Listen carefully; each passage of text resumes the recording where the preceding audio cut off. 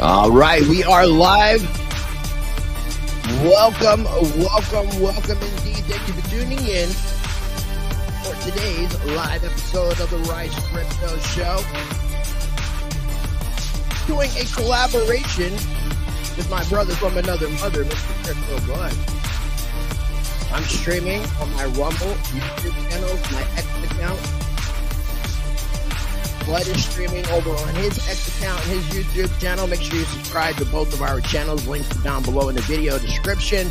And today we are joined by Jordan from Waters Above.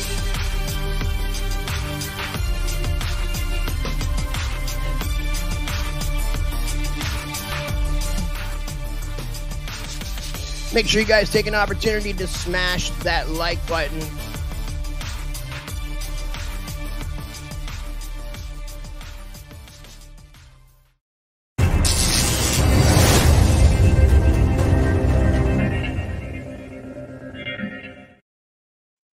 And before we begin, a few quick messages from the channel and our sponsors for both Rice Crypto and CBTV I Love Crypto. Don't forget to visit ricetvx.com, where you can watch both of my YouTube channels, Rice Crypto and Rice Against the Grain, directly. Find all of my social media links, sign up for my mailing list, and become a member of Rice Uncensored, where you can join me on the private side for less than $0.25 a day. You will get early access to both Rice Crypto and Rice Against the Grain, ad-free, unedited videos, exclusive content, members-only forum with direct access to me, live streams, and more to come, only at ricetvx.com.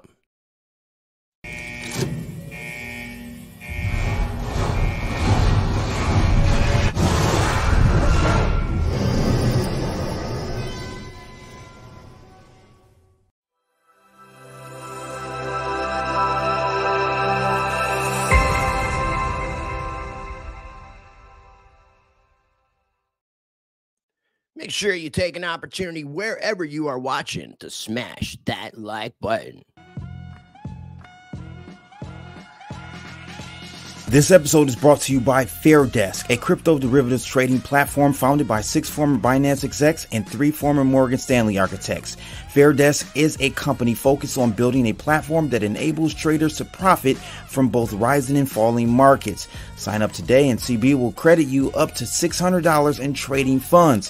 For more information, visit fairdesk.com, link in the description below. Holla. All right, ladies and gentlemen, without further ado, we're going to go and get this thing going. What's up, my brother from another mother, Crypto Blood? How you doing, my friend? I'm good, baby. We're here. You're torturing me here, Rice. You're torturing me. What, because it's 10 a.m.? Yes. Well, we can thank our beautiful guest, Jordan, for that. But it's all good. It's all good. I've been getting woken up at like 8:30 in the morning anyways from this construction crew that's outside of my window. You still squabbling with them? Still fighting with them?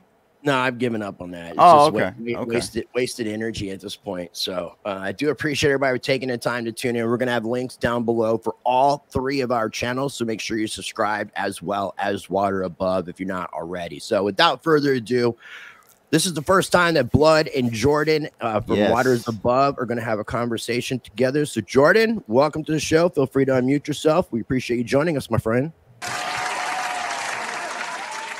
Yeah, I'm grateful to have you introduce me to Crypto Blood. I appreciate you for taking some time, having me on, and it's all love.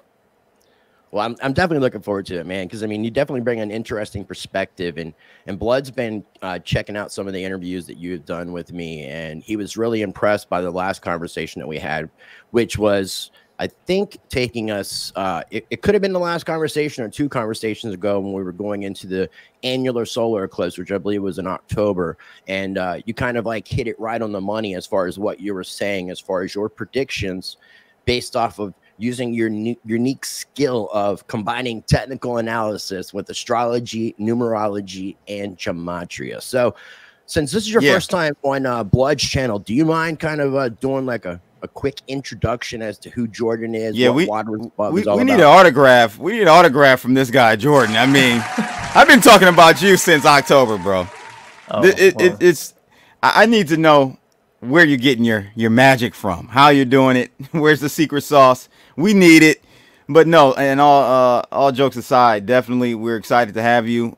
We've been talking about you, as I stated, for a few months now because of your call back in October on Rice's channel. And so just kind of give us a little rundown on, you know, how you got into this. You know, we want to know the difference between, at least I do, gematria, numerology, and astrology, and just kind of give us a quick synopsis before we get into things today, man. Before you get into that, Jordan, anything for clicks that this guy is a witch. Are you a witch or a warlock? Yeah, I'm not cool enough to be either of those things. I'm pretty boring. Oh man, you're a really interesting guy, man, and I appreciate you, my friend. So that really means a lot. We got your website pulled up, watersabove.com, and then we'll have your YouTube and your X account linked down below as well. I appreciate that. I mean, so just to give a quick rundown of what I'm doing, Rice did a great quick introduction with this, you know, just labeling what I'm about, which is pretty much a professional technical analyst, professional trader, but the elements that I bring to the table that are a little bit more unique are the esoteric elements. So taking things like gematria, which is effectively a alphanumerical cipher system of taking language and applying each letter in that particular language to some sort of number code. And with English, for instance, you'd have A is 1, B is 2, C is 3, and that's the easiest way to explain it. And then you'd have other elements such as numerology, and you could do numerology in many different forms. I try to keep things pretty simple. And then I've combined that with basic astrology. So not getting too deep into the astro charts or getting it not as much as what you would maybe see with some other financial astrologers, but kind of my own take on things and what I believe has the most utility regarding astrology and particularly cryptocurrency. So that's my kind of unique element that I've added from that has been talking about the lunar cycles, the effect that the full moon or the new moon plays on crypto, and then the effect that lunar or solar eclipses play on crypto. And really just dialing in that and having more awareness of why Bitcoin and this crypto market is doing what it does during bull runs, and then why it pivots into bear markets, and then why it acts the way that it does during bear markets. And I've come up with a system that's pretty simple, actually, if you just have an awareness of the solar or lunar eclipses during a particular phase, either that being a solar phase or a lunar phase. And right now, we are in a solar cycle. We're in a solar phase, which effectively means all lunar eclipses are weak and all solar eclipses are strong. And that's why if you go back to the first solar eclipse that we had of 2023, which was in April of 2023, you'd see that we rose bullish from the prior lunar eclipse, which was in November 2022, effectively what was the Bitcoin bottom. We rose all the way from that directly into April 20th solar eclipse. And then we chopped sideways all the way until the next solar eclipse, which was in October, the last time that I connected with Rice. And then right from that solar eclipse, we pivoted bullish and we went up again. And we could see that these eclipses play pivot points. And then the same thing goes for the start of a bear market. And we have the last bull run ending effectively in May of 2021. And that was in the May solar eclipse. And then what we noticed is every lunar eclipse after that, we started to see big rituals on the world stage, specifically with crypto. For instance, we had May of 2023. There was a solar eclipse where we watched Terra Luna on a lunar eclipse drop effectively to zero. No pun intended there. Exactly. So that was a moment where a lot more people started taking what I was sharing more seriously because of how synchronistic that was. Right. And then the following lunar eclipse that we had, which was in November 2022, was the fall of FTX and the imprisonment of SBF and all of the thing that went down with FTT token. So that gives people a little bit of a rundown on what I'm doing. But my channel, I try to break it up 50-50 between the esoteric stuff like gematria, numerology, and astrology, and then 50% of TA. So actually doing real technical analysis, talking about the markets, using some indicators that I believe will be helpful for people that are either newer or even slightly more advanced. And I try to not get too crazy with the indicators and going too deep into that kind of stuff, because I want to be helpful to those that are open-minded, but also people that are trying to gain a skill out of this. And if you don't care at all about the esoteric, if you think it's all woo-woo and you think it's all make-believe, then fine. You have the other 50% of my channel is dedicated to what's going on in the actual charts. Well, I have my mom watch the other 50%. she thinks this stuff is demonic, and you know how moms and stuff can be. But so here's my question, bro. You split it 50-50, right? How accurate, if we just take your numerology, astrology stuff, like how accurate is that by itself? And if it's very accurate, what's the need for the TA part? That's a great question. You know, I got to start this off by being very honest and transparent that I did not think Bitcoin would break an all-time high so soon. Okay. So there's definitely times where I get, you know, where I'm learning. Right. I'm always learning. I love this process of learning. I'm not really. So I like this guy. I like this guy, Rice. No, he's good people, man. I was definitely inaccurate with the idea of where Bitcoin would go this fast, this soon. I thought it would take at least for us to get to the next solar eclipse, which would be in October. Between August and October is when I was anticipating all-time highs. And now, I mean, technically our all-time highs were only for a couple of days, and then we had that correction, and now we're sort of chopping. But you asked a great question, you know, like why even have the TA? And I got to admit the reason why is because I had awareness out of the gate that most people are going to see the gematria numerology stuff and they're going to go, no, that's insane. Like I've been like that my whole life though. Every time I had my truth and I shared it, 99% of people would just be like, you're out of your mind.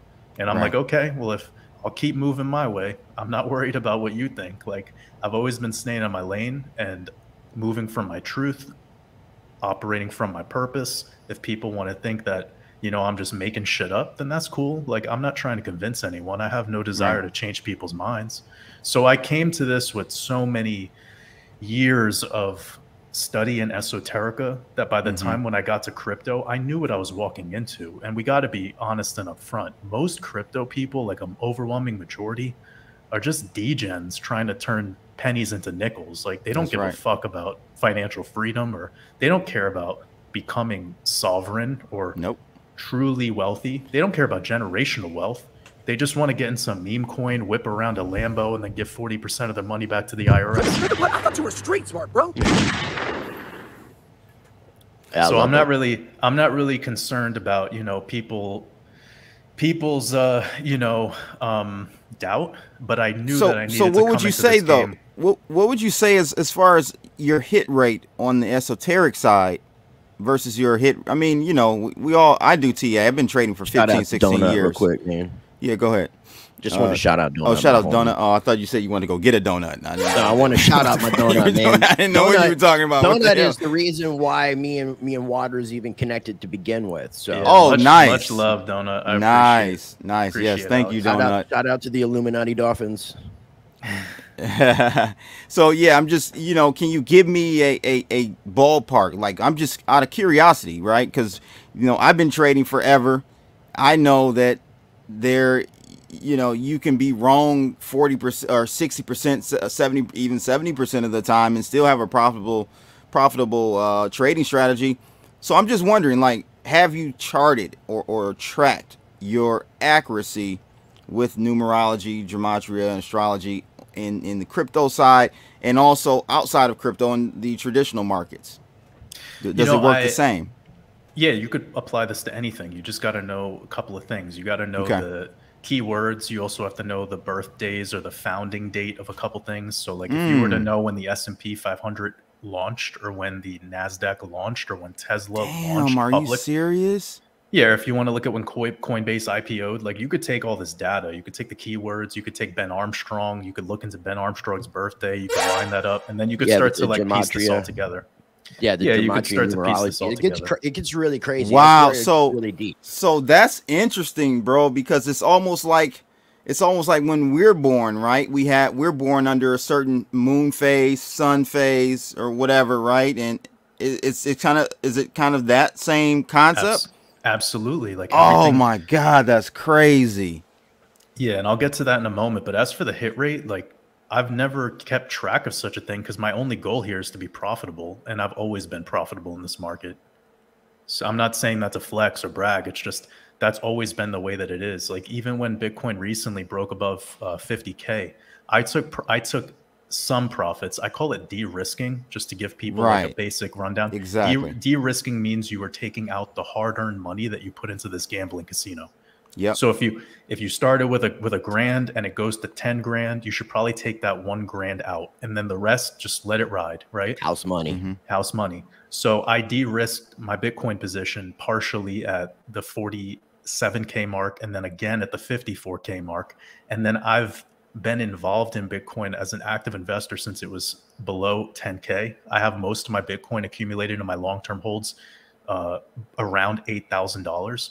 So some people saw that and they were like, well, you're taking profits too early. And I'm like, well, first of all, my trading plan was profitable.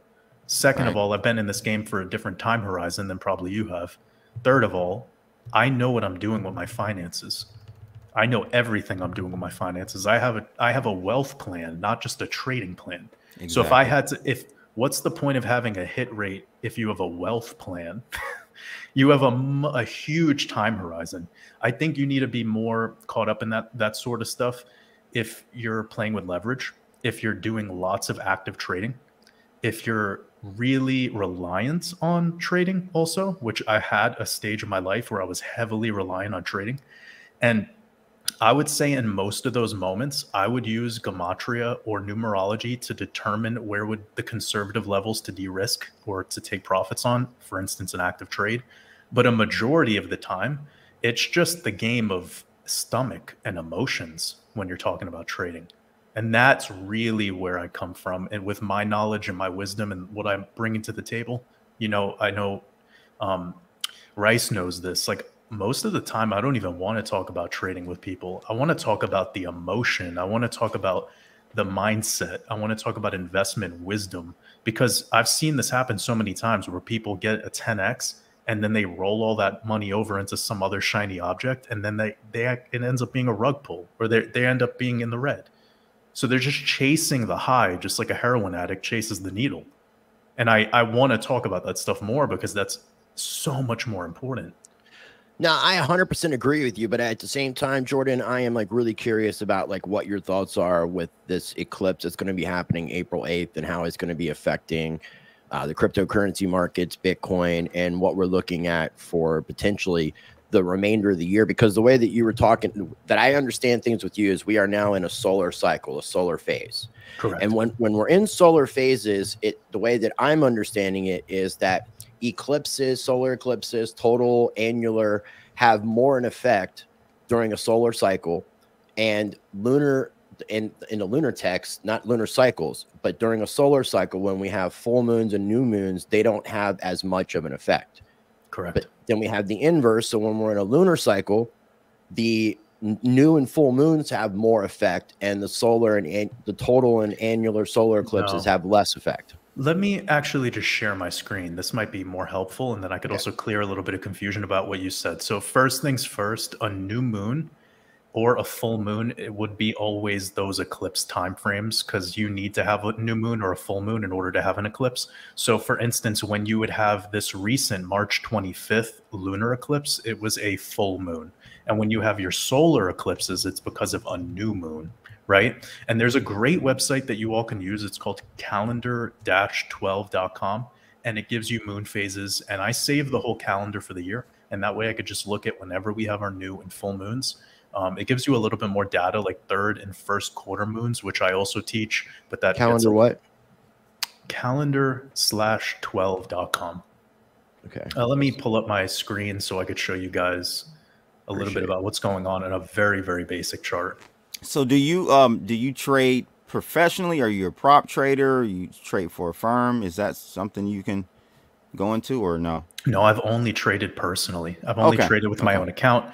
To give you a little bit of background on that, I was running an e-commerce business that was very, very successful leading into C19. I'll try to be coded with my words here. Oh, that's fine. Man, you're good. It was great. We're in the borderlands. Yeah, you can say it now. It's all over. So now you can say COVID, C19, V19, whatever. Yeah. So I was doing e-commerce pretty successfully. It gave me, it allowed me to get some grasp of where the trends were, what was going on at the time. And I was also simultaneously studying the Federal Reserve and Fed policy and what they were planning on doing, with the monetary supply, fiscal. Anyway, so we all know the story behind what happened because we've already all lived through it. And because I was doing drop shipping that was heavily reliant on China, I lost the whole business. I actually had 3 simultaneous stores running, and then they cracked down on advertising through Facebook ads so that all of our accounts were getting banned. And I was working with an agency, and we were scaling, and it was great. I learned so much, but then I lost all of my cash flow overnight. I had the money, but I lost all my cash flow because all the ad accounts were disabled. And then at the same time, it was taking like a month and a half to ship products because of what they were doing with the they were like sanitizing the docks and all sorts of crazy shit that made no sense. But anyway, so I needed to make a move. And at the time I was like, okay, everything's shut down. I'm like here, I can't leave this desk or this house. And all I did for like 15 to 16 hours every day was study the charts. I just learned TA. And I taught myself it whilst actively trading with leverage. And I became very, very good at it very quick. And that's just kind of the person that I am. Whenever I get a hobby, I pour like all my heart and soul into it. And through that, I started to notice patterns where I was like, wait, all this shit that I know about astrology and numerology is coming through in these charts. And it all happened by mistake. So it was like boom, boom, boom. A bunch of dominoes fell all at once. But yeah, I've only personally traded. Okay, so your implementation or execution of your let me back up. How long have you been into the numerology, astrology stuff? I've been into numerology and astrology, particularly numerology, for maybe like, I want to say 10 years plus. Okay. Like definitely over a decade. But I got into gematria quite recently, actually. I only got into it maybe a little bit before C19. And it was because a close friend of mine shared with me two channels at the same time. Shared this guy, Logan, over at, his name is Decode Your Reality, if you want to check out his YouTube channel. And the other one was Zach Hubbard from Gematria Effect News. I was sent both their work at the same exact time. And that's why I utilize the Chaldean cipher when you guys check out my videos. And that's also why I utilize the 4 base ciphers. But now what I did out of the gate was I did not use their strategies of decoding. I just found this decoding calculator, this Gematria calculator from watching these videos. And then I started doing it in my own system, which it's a little bit deep. It requires a lot more background. I'm not going to get into it too much here. But what I realized was that everything is tied back to some sort of planet, like mythology, if you will. So before we had Jupiter, we had the mythology of Jupiter. And when you take the mythology of Jupiter or Zeus, you'll start to see that everything is just plagiarized off of a prior story. And it keeps going back and back and back. That's why I left Christianity. Sure, that could be a great reason to question your faith. Yeah, once you start to realize that everything is just borrowing the deities and repackaging them in a new I don't want to go down the rabbit hole on that side. Maybe we can. That may be what our conversation will be about, Jordan, when we have our discussion. But I definitely want to know, like, where is the source? Where's the original source of these stories? Because there's a pattern now. I'm not saying like, Christianity, Islam, they all kind of have a running theme. And I'm just wondering, like, where the hell does it all lead to? where's the source, primary source for that's these stories? But that's something definitely another conversation for sure. But anyways, so I found out about the gematria stuff very, very recently. But immediately, the way that I got going with it was utilizing mythology, which to me was what debunked all religion. Mythology is where it's at. And I'm not just talking about Greek and Roman mythology. I'm saying this stuff it goes back to the Sumerian. Egypt, absolutely. Egypt and Babylon. And for sure, when you start looking into that stuff, that's where the plagiarism really starts to kick off after that. Anyways, I noticed your that Astrahasis and your all these different Sumerian texts that were retranslated in different languages, and that kind of looks like our book of Genesis and the Bible. Correct. For sure. Correct. Okay, so, that's interesting. So you've like since COVID, you've really like just from happenstance brought all these things together to a trading strategy. That's pretty neat, man. Yeah, and he started a channel, and he's got double the amount of. He's got more subscribers than us combined. Hey, well, as it should be. No, I think that what's most important to realize is that we all have so much opportunity here to spread the truth about what's going on in these markets in our own way, like in our own way of interpreting it. Like, I think there's so much noise right now that if you're somebody who's real and you're honorable and you're spreading your truth in your way, like, that's all that matters. So I think that a lot of the time we see these channels with 500,000, 600, 1 million, but like how many of those people who are following that work are there for the right reasons? Well, and how many of those are bought and paid for too? Sure, that's another theory. I have another. Okay, after you're done, I have another question. Yeah, you could ask your question real quick, and then I could break down this chart a little bit for you guys. Okay, so I can give your audience a step by step on how this goes. So this it kind of goes to past the coffee's comment here. He's saying that apex predators use this method to crack, and we're just cracking. You're just basically cracking the code, right? So my question is, what happens when too many people, or do you think enough people will ever start utilizing this, and then that will become a watered down strategy? Like, how does that work? We know how markets work, right? You can't have too many people using it, then you can't extract the alpha from the markets anymore. So kind of talk to that. Well, I mean, there's a quote from JP Morgan, and like whether it's legitimate or it's not, it's like, it's pretty revealing, and it's an old quote, you know. Billionaires use astrology. That's it. Like millionaires don't. I saw that quote the other day. Yeah, but I mean, I've heard so many misconceptions about that quote, saying that it's not actually a correct quote. But it does seem like, if you like what you were saying with Coinbase, the listing of the coin stock, and then you look, even like me and you have talked before, like because you're like one of these people who don't really pay a lot of attention to the news. So when I fill in some of the news things, it kind of it puts a lot of more things in perspective. And I've noticed that a lot of the Federal Reserve FOMC meetings are kind of timed astrologically as well. 100%.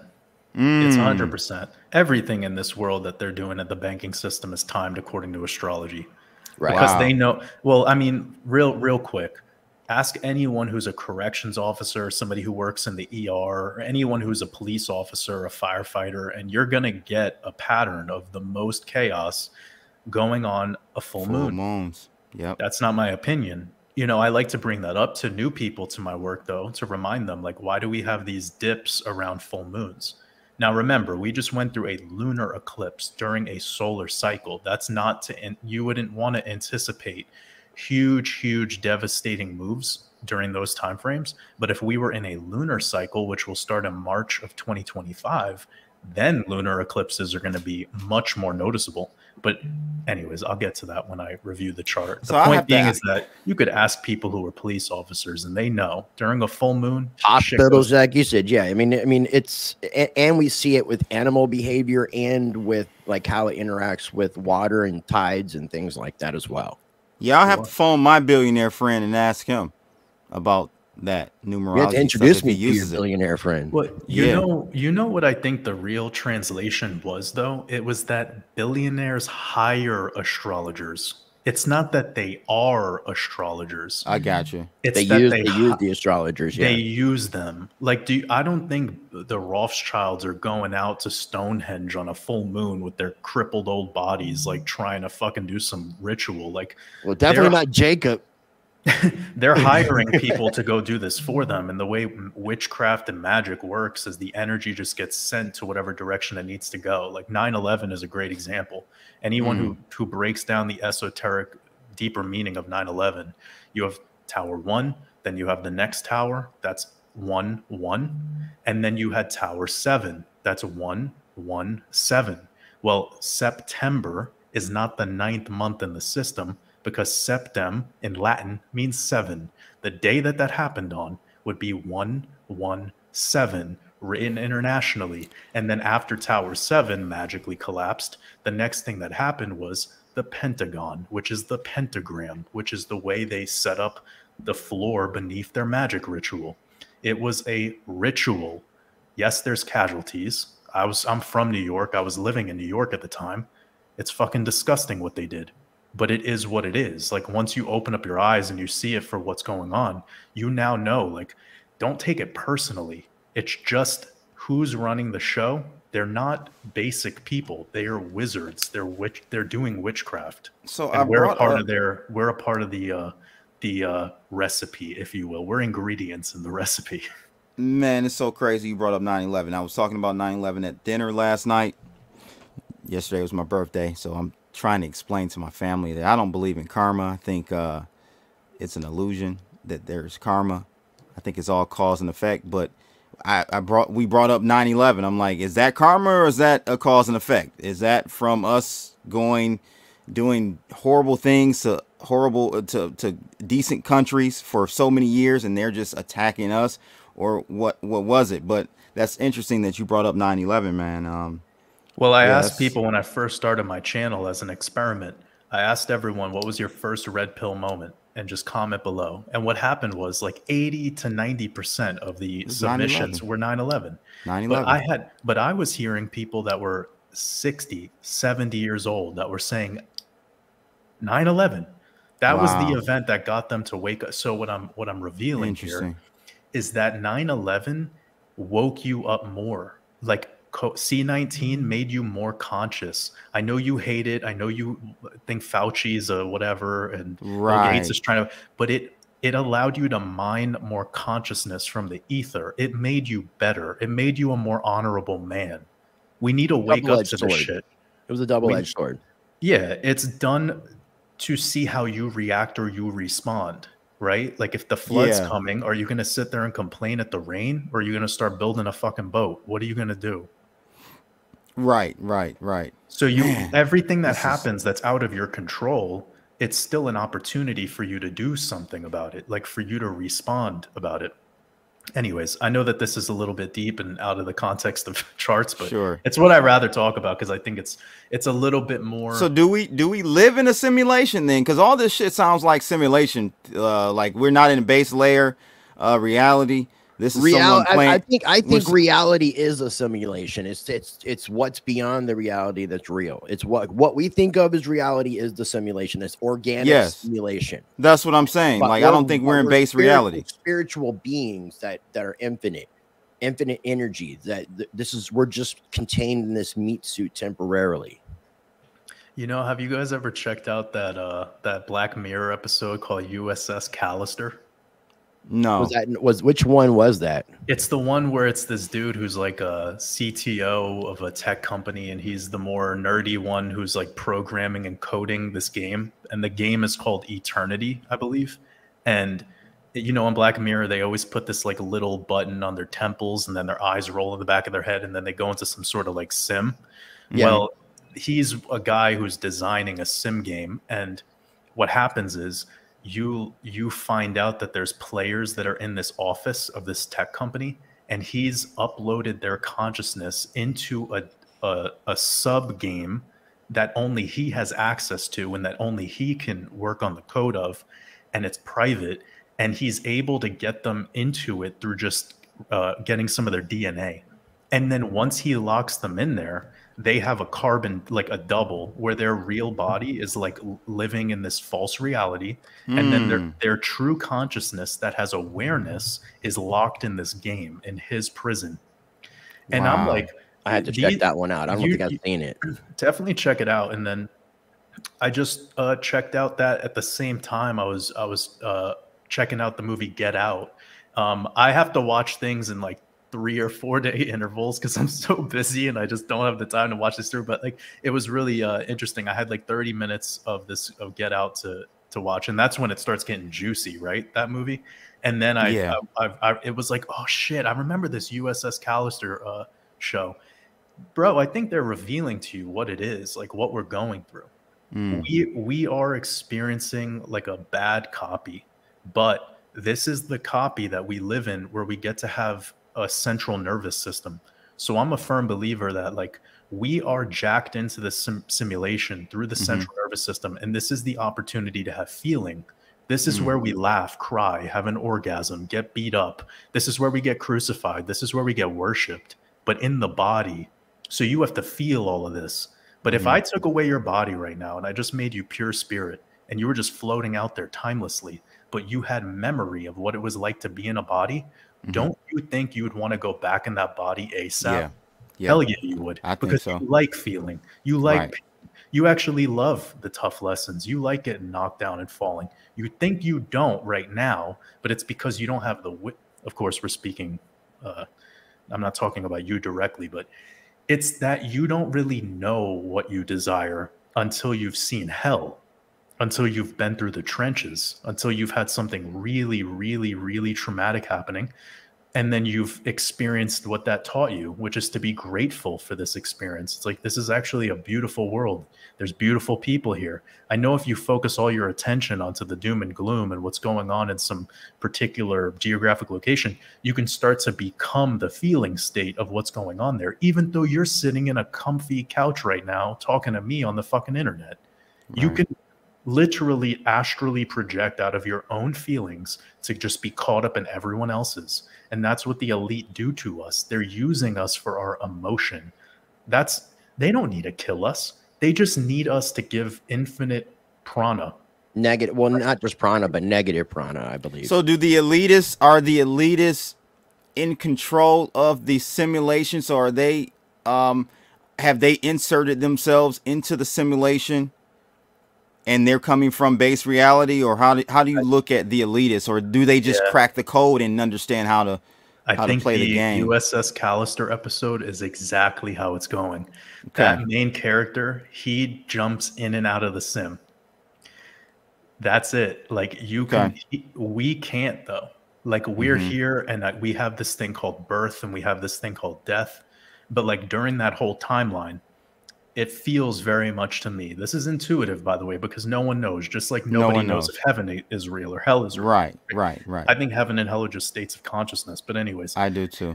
So when it comes to what we're experiencing here, it does very much feel to me like it's simulated, but it's not simulated as a prison planet. A lot of people want to go under that assumption that this is like a horrible imprisonment. I don't believe that. I think this is where we're here to learn the greatest lessons of all time. And the Matrix movie teaches you this too. Like when Neo gets jacked in to the simulation. So real quick, this USS Callister from Black Mirror is season 4, episode 1 for people that are curious. Yeah, check it out. So, I'm gonna have to check it out. Yeah, the Matrix movie I think does a very good job at this too. Like the process of becoming enlightened to the fact that this whole thing called reality is not what we think it is. There's another movie that came out, I think, before The Matrix that I forgot the name of it. It's like something dark, dark something, but it's Dark City? Yeah, that Dark City is dope. Check out Dark City. It's an older movie, yes. That's older. I think it came out like 1 year technically It's before Val The Kilmer Matrix. or someone famous is in that. Can't remember. I feel like they do these movies to it's not like I hear people say they have to tell us. I feel like it's more so a whistleblower. These are like whistleblowers for me. Like dog whistles, like to let people know. It's like playing with your prey too. You ever seen a cat that's playing with a mouse that's dying? No. And it will like take the mouse and like bat at it and use it. Oh as a yeah, toy. yeah. My cat used to do that. But it's still alive. Yeah. So yeah. I kind of feel like that in a sense too. Yeah, like I think we just need to realize that whoever is the leadership of, I call them the stewards of our realm. Some people call them elite. I call them apex predators sometimes. Like whoever these elite are to you, just they think of us the way a lion thinks about a hyena. Like we're their food. And that's all. It's okay. In the jungle, they're not going to sit there and bitch and moan about that truth. Like we're the peasants, the ant people. Well, organize your hyenas accordingly. Stop complaining about the fact that the lion wants to eat you. It's like, what are we going to do about complaint when we're in the jungle? Like, this is kind of a jungle, right? Like, you get to decide what you want to do about this. I know some people think that like everything is predetermined, and if that is the case, then whatever. But I once heard Kanye West. He said something about like changing the cards you were dealt and based on the stars, and he said like basically like I don't care about the cards that I was dealt. Like I know what I need to do, like because everyone doubts you in this matrix. The whole simulation is almost set up to send agents your way. You guys have all dealt with it, where you have a great idea or you have a vision or you have something that intuitive that comes up and you're passionate about it, and then somebody shows up to be like, nah, that's not a good idea, go to college, go do this, go do that. But then you're like, you have to ask yourself, like, wait up, is this person here to support my expansion, or are they here to make me be mediocre like they are? And then you notice when you start expanding in this realm, when you start becoming successful in whatever metrics you think success is, you start to see the hate seep in. And then again, you just deal with it in a new form. So it's just like the agents in the Matrix movie. It's no different. And if you notice the way that Neo's relationship was with the Oracle is like your higher self. She was always like, Neo, you know the fucking choice because you already made it. You know the answers. Like, who cares what I know is coming up? Like, you already feel what is coming up. You know what you have to do. And that's the first player character in the whole movie that really allows him to kind of feel into all of that. You know what I mean? Most of the time they're all just like worshiping Neo. Like he's the one, you know, he's the but you get zero worship vibe from Oracle. She's almost she's almost like the higher self in this regard. Like what the Egyptians would call like Ka, like this life force energy that just keeps you like moving. And not in doubt and not in fear. And I don't even think that the elite want us to feel fear. I know Rice brought this up. It's not that I disagree. It's that I think they just want us to keep being confused and not have clarity. Because fear is a very important technology. It motivates you. Fear is fucking motivating. I remember when I lost that business that I last had, I started to get fearful. And then it made me start... To some people, Jordan, it can just because you can have fear. You know, you hear the fear, the flight or fight type thing. Some people flight. Some people run away and they don't fight. So I don't know. It can be a double edge. I agree with Rice on that one.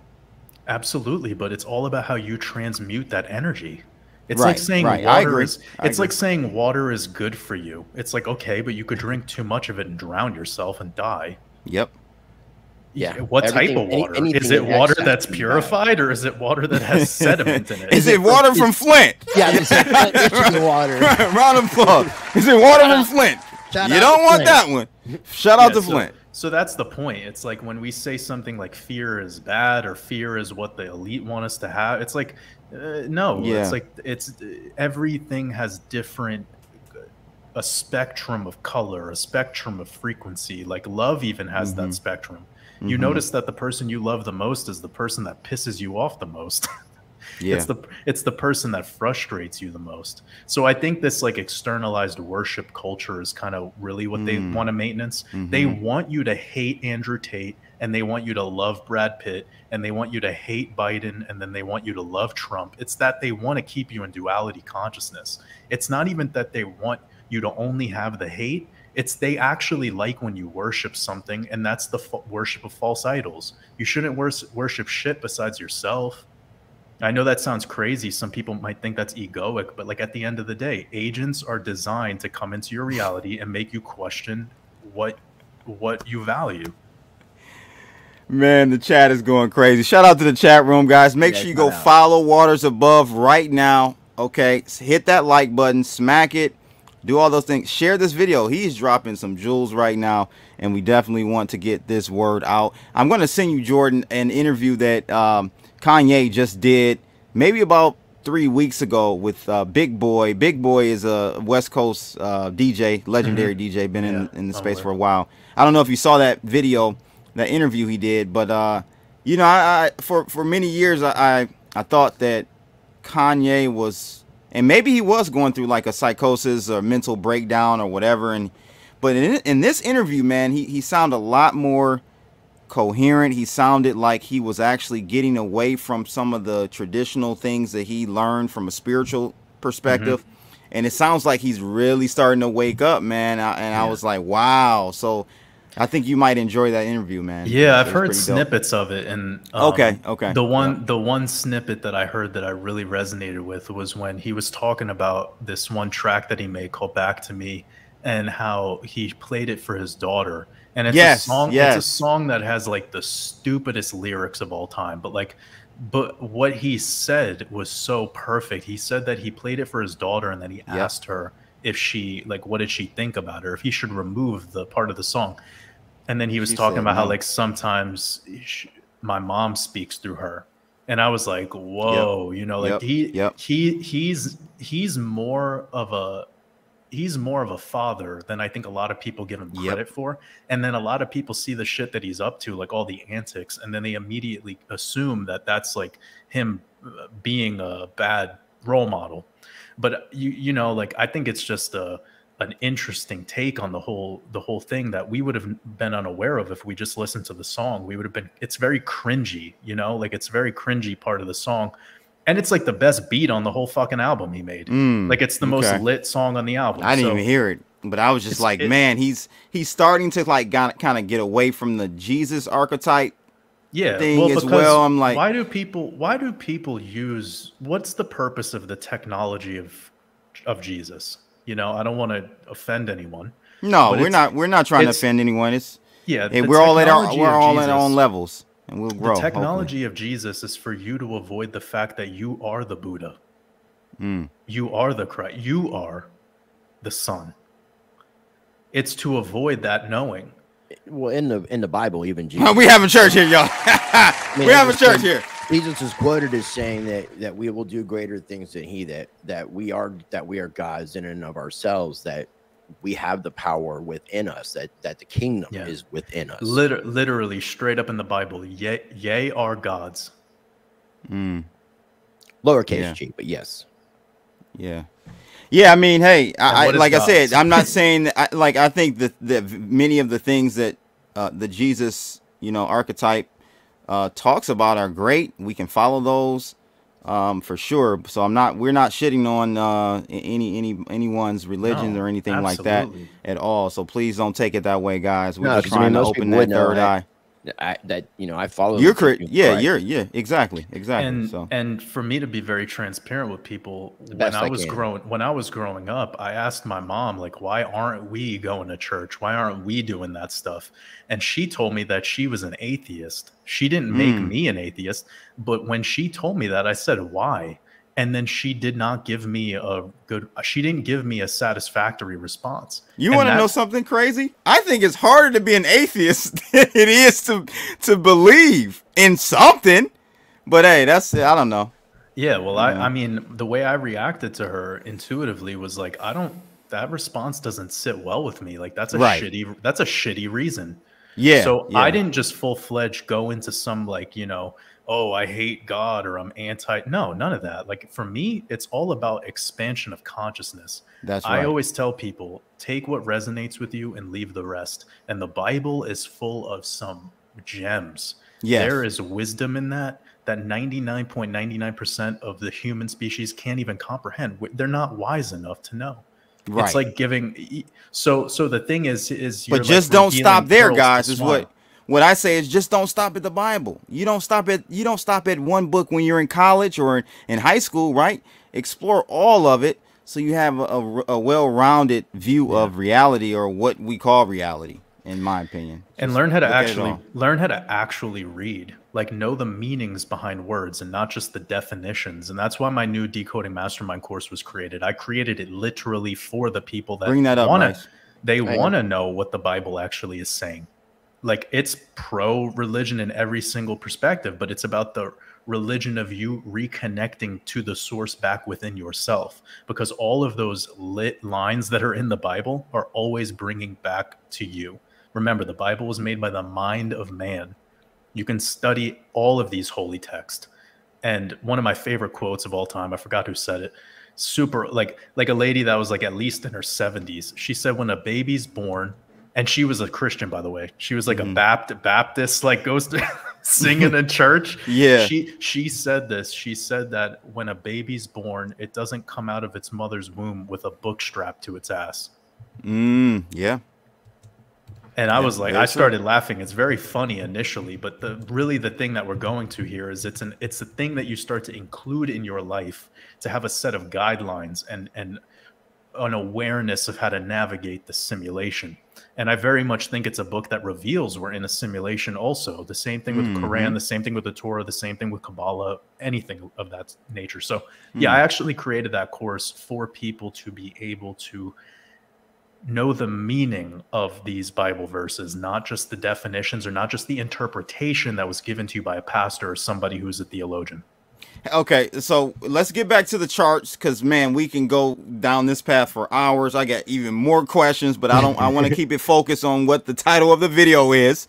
All right, so people don't get pissed. So tell us about the chart that you had up, and what you know, what you want to break down there for us. What's coming up with Bitcoin? Of course. So here you're going to see in the red lines, this will be the start of solar cycles. And what that means is every 2.5 years or so, we have years that start with solar eclipses. And then we have a sequence of 4 eclipses. And then the following year, we'll have the year starting with a lunar eclipse, which would be the start of a lunar cycle. And the basic definition of what's going on here is a solar cycle is our bull run and a lunar cycle is our bear market. So I'll zoom into this cycle right here. We have prior all-time high from December 2017. 1 year later, the cycle lows.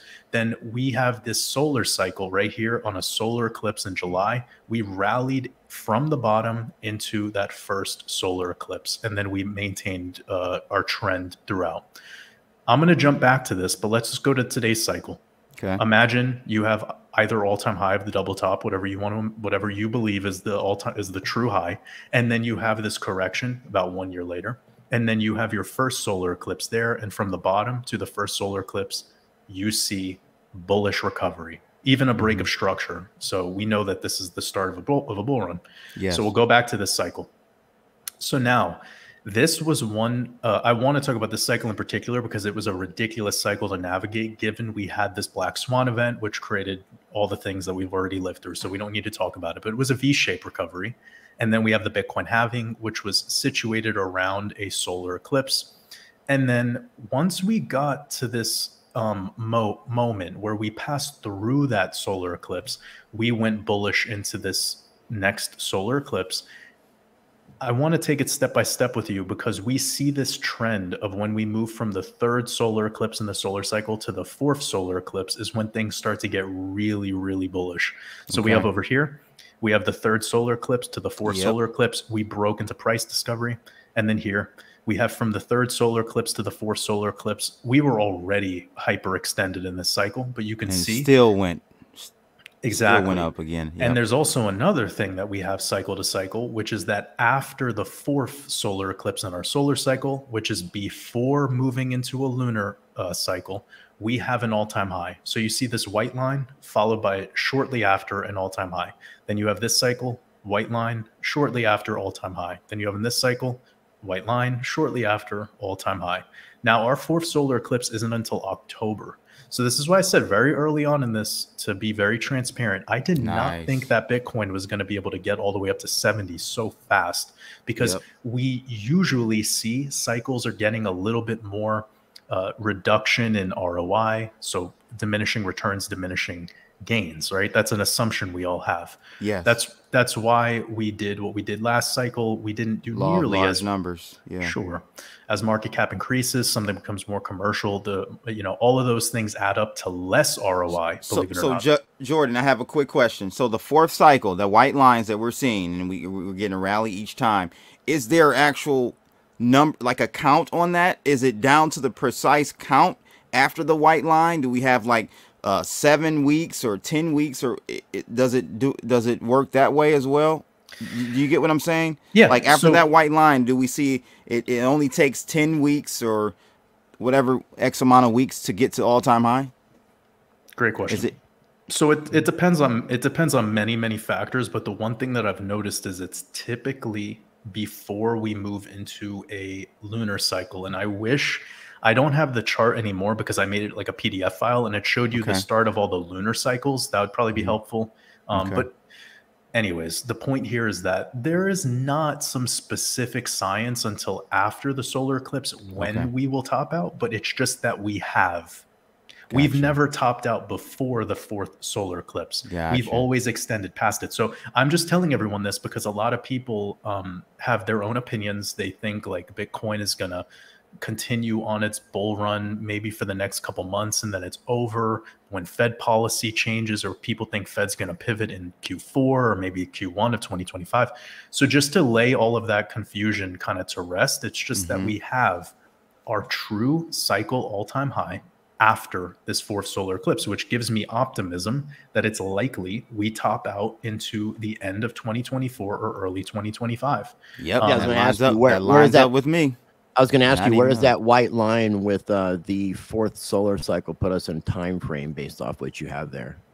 So if I was to take the last two, which I think are a little bit better than the first cycle, because the first cycle was way too much speculation and pretty much the only way to get Bitcoin back then was doing some weird shit on like the black market. There was really no exchanges that took fiat easily. There was a lot of loopholes you had to go through. But by this cycle, I was back there.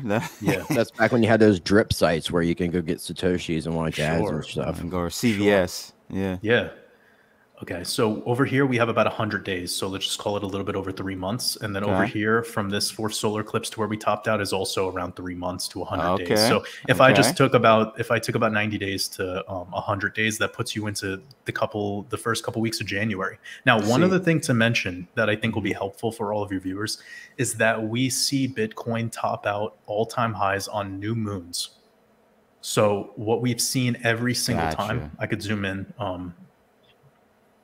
I don't know if it'll load, but you see these blue dots. These blue dots are new moons. These white dots are full moons. So when I zoom out over here, you can see that our all-time high was right into that new moon. The prior cycle high was literally on the new moon. And then the 2017 December all-time high was on the new moon of December. It's every time. So the point that I'm making is that you would want to look for the December 2024 new moon, January 2025 new moon. But I do remember that we have a double new moon in December. So you know how you know how like we call them blue moons when we have 2 full moons in a month. Well, in December 1st and December 30th of this year, we have new moons 2 in a fucking month. I haven't gotten around to like a deep dive of what that means. But that's important. That has to be important. What is the date of that fourth solar eclipse? And is that it's October 2nd of this year? Yes. And write that down. What's really powerful? Annular? Is that another annular one like we had back in October? Yes, exactly. Okay. It's like the one that we had back in mid-October, correct? Okay. Yeah. So it's not a total, well, I mean, it's like you're splitting hairs here, but effectively, just another solar eclipse in the year. And what's really important about that solar eclipse is that it's Rosh Hashanah. It's the Hebrew New Year. And we have a war right now between Israel and whomever. Yeah, there's it's a lot going on. Whoever, Israel versus. Yeah, I mean, it's very much turning into that. Yeah, it's very much turning into that environment where I've been telling people, I'm like, you got to keep in mind the war narrative at this time. There's like 3 simultaneous narratives that are going to impact how these markets move over the next, 12 months from today, literally Right. till March of 2025. But Okay. yeah, I think I answered a lot of this Yes. stuff in regards to, but let's talk about this really quickly, the where we're at now thing. I think by now a lot of people are starting to deny the importance of a Bitcoin halving. I don't know what your audience is like or where you guys stand with this, but since Bitcoin broke these all-time highs effectively ahead of schedule, it's making a lot of people go, well, the halving doesn't matter anymore. I don't know. Again, I don't know where your audience is like on No, this. I mean, I think Well, supply, I'll tell you. so Yeah. just simple supply, just the way that the dynamic works with the fact that the supply is diminishing and these institutions are buying up for the spot ETF, it puts that supply crunch and it really shows you what, like, how important the supply is. So I don't think that Yeah. it's taking effect with the mainstream, because we were talking about this briefly yesterday on Bloodstream. I Mhm. think that this is something that they're trying to keep quiet.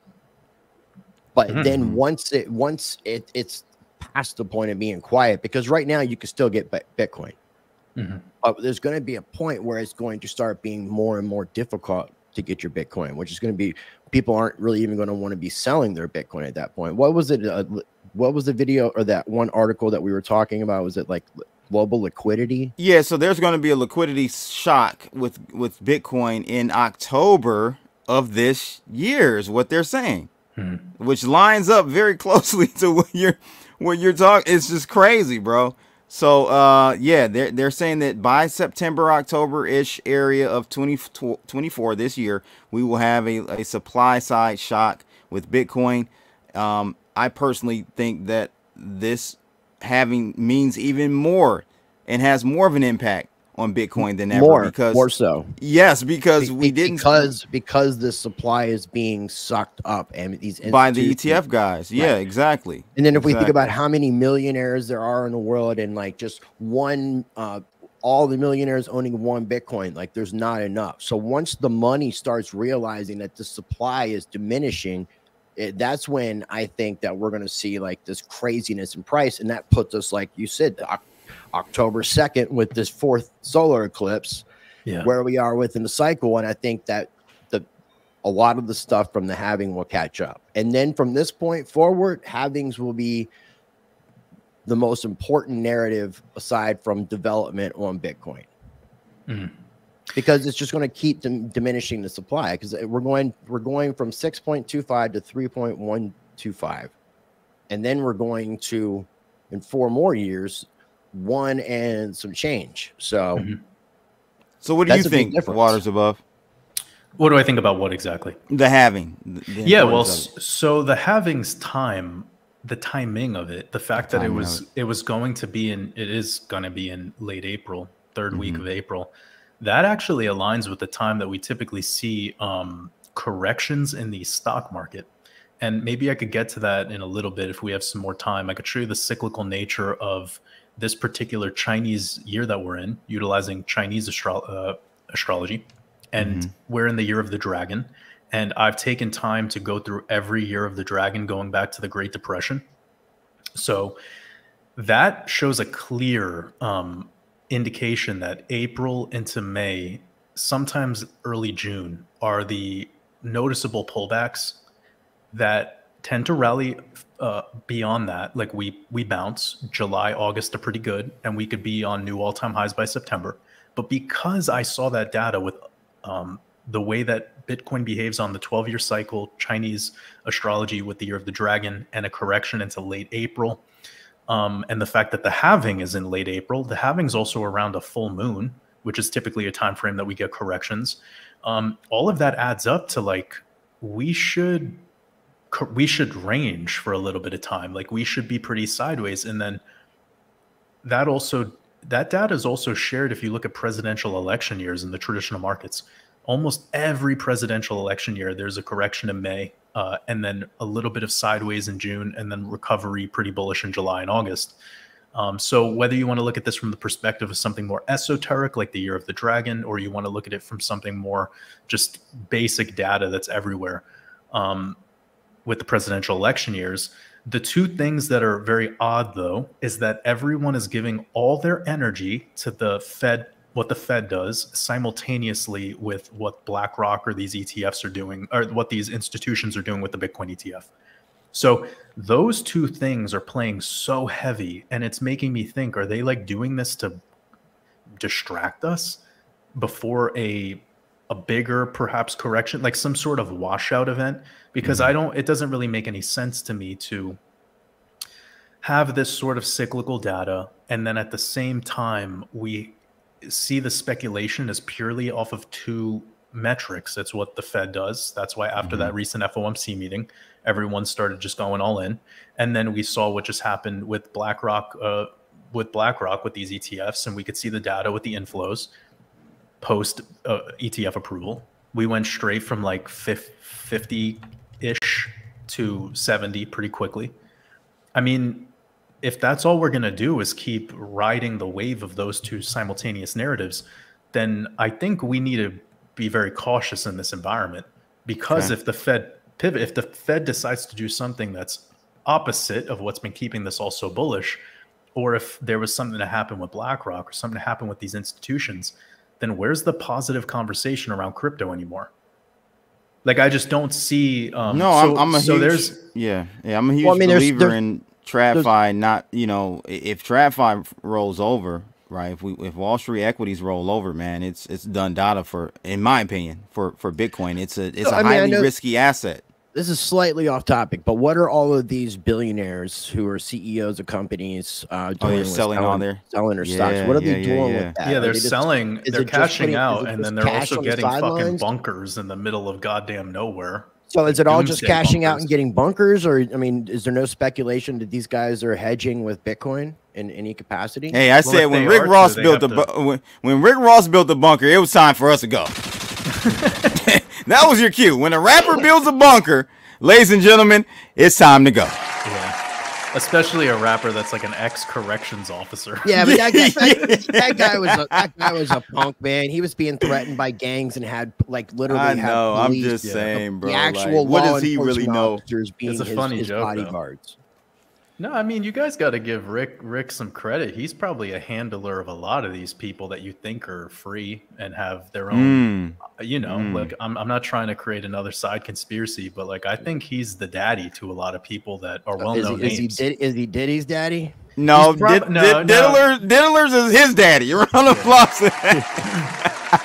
Yeah. I know that's getting crazy off topic now. I know people want to know this, Jordan. Like, we have this next total solar eclipse coming up on April 8th, and when we had this last annular solar eclipse in October, it was just pretty much off to the races. Correct.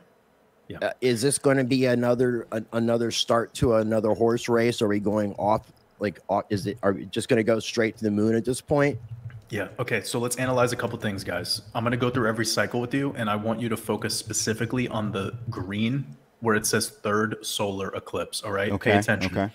Then we have this cycle, the first real Bitcoin cycle.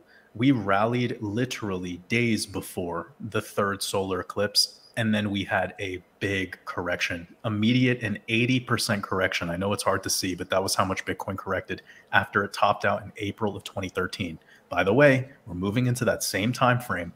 By the way, this market in April of 2013, the day we topped out was almost identical to what our upcoming solar eclipse is. I'm not trying to say that we're just going to go parabolic until, this particular date, but that is a data point to keep in mind that'll just give you more context than what we're about to get into. But super bullish into this third solar eclipse, and then we stalled out. Now we have this cycle from 2013 through recovery and then ending in 2017. Remember, you want to pay attention to this green line where it says third solar eclipse.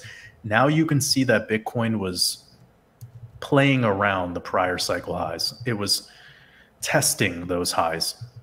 And we had a lot of chop until we got to late April, and then we broke out. But you see the behavior around this particular solar eclipse. We're very bullish into it.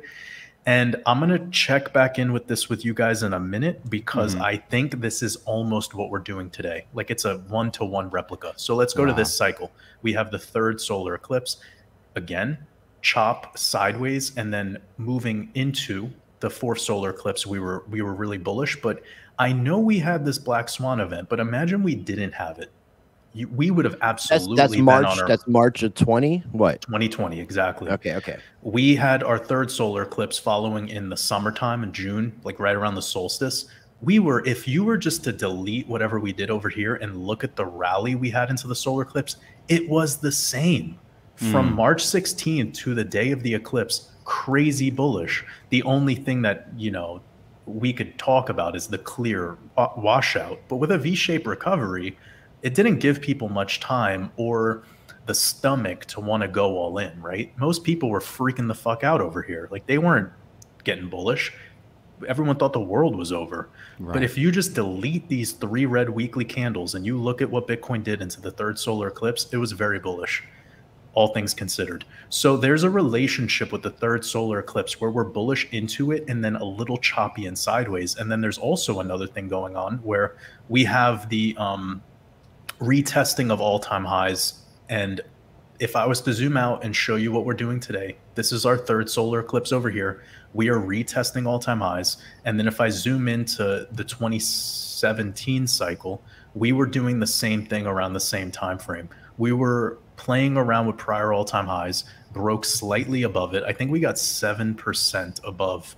Let me show you real quick. It was about 6 to 7%. And then we dropped. Okay. Now, if I go to today, we're going to see we got to March, broke above all-time highs, and from 69K, we went up around 6 to 7% above, almost 7%, and then we dropped. Now, the difference is if we, but you know, you guys are doing this live, so this is all happening as we speak. I mean, the thing that would invalidate this is if Bitcoin was to just rally up and have no deeper correction or no sideways. So I wouldn't call what we just did sideways. I mean, it's very, very bullish. All of the corrections that we've had have been bought up almost instantaneously. Yeah. We have nothing sideways. It's just been parabolic since the last solar eclipse. And here we are on the next solar eclipse. So what I think isn't as important, of course, is what Bitcoin will do. But my feeling is that there needs to be a little bit of chop, like a little bit of sideways, and around halvings. Let me push back on you on that one, because Waters Above, we haven't had 7,600 Bitcoins being purchased every day either. So sure. Is it this time being different enough? Is that one thing, that one variable, enough for us to say this time is different? Yeah, you know what I wonder is if if they're doing this in a way to trap a lot of people into buying a top. And then we have maybe like this 2013 washout over here, where imagine, I'm just speaking hypothetically, imagine we film today, tomorrow Bitcoin has a glory candle to 80K, and then in 2 weeks, which is right around through our next solar eclipse, Bitcoin goes straight to 100K. I want everyone to close their eyes and just imagine Bitcoin goes straight to 100, maybe 125,000. I can believe it. Well, I don't think that's just going to keep going and going and going and going. There's always pullbacks along the way. And the more we hyperextend without any market structure, I mean, it's just what markets do. Yeah. So there needs to be profit taking, or in this case, outflows along the way. I think right now we're too narrative heavy. It's just those two, it's the two columns of narratives. It's like what I said before. It's what the Fed's doing and what BlackRock, or what these institutions are doing regarding this ETF. If that's all we're going to keep going on, then like this is going to be one of the most boring and frustrating bull runs, I think, for 99% of the people that get involved, because they're going to wait and wait and wait until Bitcoin's 100K. And they're probably not going to position themselves. That's where the pullback is going to be, in my opinion. That could very well be it. Yeah, I mean, that's a huge psychological hold number there. I started realizing that Main Street versus Wall Street. Main Street is the liquidity. So I can't feel sorry for those people, because if we want to be able to take profits and be able to exit out, it's unfortunately those individuals that give us the opportunity to do so. Yeah, I'm not saying to feel any emotion about this. I'm just letting people know that if we get 100K Bitcoin now, like in the month of April, well, yeah, I mean, get ready for something pretty devastating.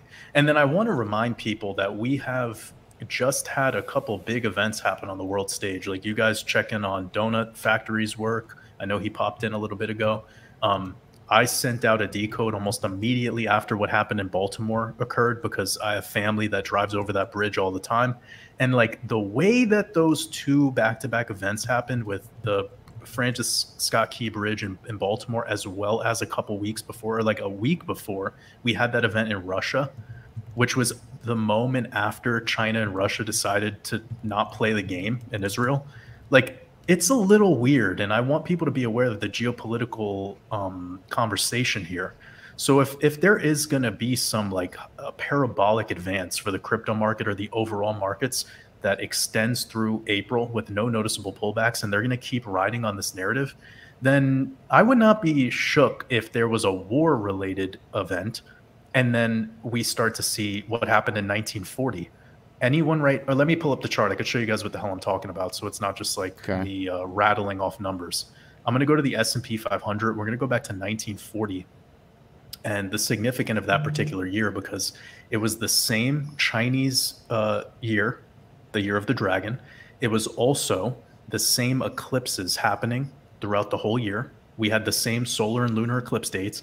And another thing is the Hebrew calendar matched. That's very, very rare, where the Hebrew calendar matches the Gregorian calendar that most of us use. Yeah, so I'm not just pulling this shit out of... Yeah, I'm not just pulling this out of thin air. You could take everything I just said and you could go look for yourself. Look at the solar and lunar eclipses in 1940. Look at the Chinese year that we were in 1940. Look at all of this, and you're going to see. You could pull up the Hebrew calendar. You'll find that April 9th of 1940 was the first like real big move pushing forward this World War II narrative to be caught up around the world, where everyone was starting to get a little worried. And that was right after the eclipse that happened. So we have a solar eclipse coming up on April 8th. April 9th, everything matches to that year as it does this year. And look at this drop right here. May 10th.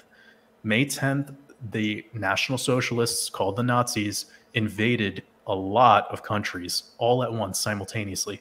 We had a huge market drop. It corrected into the time frame that I've been talking about a lot on the work on my channel. And then we did bounce, but it was just the start of a downtrend. Yeah. And one thing to also mention about the year of the snake is that if anyone goes back and looks when the United States joins in on any of these conflicts, it's always during the year of the snake. I should probably make a video dedicated to this soon, but World War I, that's interesting. World War II, Vietnam, which is crazy because Vietnam was going on for a while before America got involved. They got involved in the year of the snake. And then obviously what just happened in 2001 with it was Jim Morrison. Jim Morrison's dad apparently was like involved with that whatever incident that got the United States involved in Vietnam. So, sure. Something I wanted to ask you, because this kind of relates back, and I was very, very curious about what you meant by this tweet on March 19th. So this is like 9 days ago, something like that. Yeah. You posted March 19th and you put some numerology, which adds up to 21. Correct. April 9th, numerology adds up to 21. These 2 dates are 21 days apart. What does this mean? Yeah, so this number 3, this is the Trinity number. And those 3 weeks are very much going to be heavy volatility and events. And if we look at from March 19th through April 9th, I could almost guarantee we're going to see a lot of events. So when did this thing happen in Russia? I think we just hit like a little like the year mark recently, didn't we? No. I meant like this recent shooting. Oh, the terrorist shooting attack. Yeah, I'm not sure what day it was. Yeah, it'd be interesting. The one at the concert or something. Correct. Yeah. Anyways, the point here is that when you see these dates that are matching up in the sequence of time and based off this April 9th date that I was just talking about moments ago, which is borrowing from a decode that had much more detail than this. It was revealing the day of April 9th specifically and why you need to pay attention to that date. And by the way, any truther channel out there, you probably see them talking about this upcoming solar eclipse and the preparation that's being done by the National Guard and military and hospitals, and everything is preparing for this upcoming solar eclipse. there's so much coverage on it, even from channels that are like Christian channels that talk about biblical prophecy and things that are going on there. You could look at the US debt clock and what they showed a couple days ago. The US debt clock showed you the solar eclipse that's happening on April 8th, the Great American Eclipse. Why are they showing all this symbolism? Why are they bothering? Well, it's happening for a reason. I don't think it's going to be there anymore. No, I'm just curious what it is. Yeah. Well, now So, it's just taking you here to their Twitter account. But yeah. yeah. It's been having some very interesting things on their site. Yeah. So anyways, getting back to the power of the 2 date numerologies, I just thought it was pretty fascinating when you took from that particular day of the 19th, sharing the date numerology to this next day that also has the 21, which would be the 9th, and then seeing the sequence of time in between it being synced as 3 weeks to the 21 to 21, and that 21 equaling 3, the 333, which is the ascended master number. 33 is the number of transmutation. It's like the 33 degrees is when the ice cube becomes water again. This is the unfrozen pineal gland. This is a number associated with the Christ or the enlightened one. This 33 degrees, the 33 I know, spine. and there's so many people, like especially people that are Christian, that are paying attention to this particular eclipse based off of like what took place in 2017 with that eclipse and these signs in heaven and space that go back to Revelation. And then like during this solar eclipse, we're supposed to be this devil's comet, this double-tailed horned comet is supposed to be visible. We have the April 20th date right now tentatively for the halving, and then towards the end of April we have this double brood of cicadas, these locusts that are coming out together the first time in like 221 years. The last time these two broods came out was under Thomas Jefferson. And if you take all these things in combination, I can see why people, and then what you said, it's like it almost sounds like you're talking about the return of Jesus over here. Hey. Hey. Well, have you guys heard of this red heifer? Like So they're because apparently 3 or 4 of them now are legal to actually be sacrificed, and they may be sacrificed this weekend. Well, wait. What were you guys talking about? I'm not familiar. The biblical Hebrew prophecy. Sacrifice dates are wild. Like when I heard the sacrifice because nobody knows when it's going to happen. And by the way, whatever they share on the news, that's horseshit. It's never, bro. These are like high-level Luciferian rabbis. I know they're acting like they're all like holy. Oh, Rabbi Shmuley, that idiot. This is like black magic at its finest, and they don't understand how to read the Bible or the Torah or Zionists, I believe. Yeah, this is exactly what it is. It's Zionism. Is it the one that one of the rabbis that Candace Owens is beefing with? Shmuley. Yeah, so he's horrible, bro. This is a very important ritual that they're doing because they've been preparing for it for a long, long time now. Like it's the same sort of. Actually, I heard that 4 of these cows were shipped. They were shipped over from 2022. And what's interesting about that 2022 timeframe was that was America's Pluto's return, allegedly. I know a lot of. I was just mentioning this last night because when I just said this about these 2 broods of locusts, it related me back to the Pluto's return, which was back during the revolutionary time period. And there's all this talk of civil war, and it's like if you look at things from the there's a movie coming out, I think on April what is it, April 20th? It's called Civil War. Yeah. Why are they making a Hollywood movie called it's just Civil like War? It's just like that Obama produced thing on Netflix. Leave the world behind, whatever it's called. Obama. Exactly. So it's really interesting. I know we kind of got off track with that, but so just getting back to this, I want people to study the environment geopolitically, also what was going on in finance, what was going on in the stock market, like in 1939 and 1940. And if you pay attention to that one big event that happened on May 10th, right after that solar eclipse, it was about less than a month effectively, which marked the top, by the way. You see that peak that I have? That is peaked at the solar eclipse, and then we had a fake out, and then a little sideways, and then we fell off a cliff due to that invasion. That right there would not shock me if we had some shit like that go down. But the question is, if Bitcoin wants to go crazy bullish right now and hyperextend into $100,000, then if we had a deeper correction in the stock market, when Bitcoin returns back down, it might only go to 60K.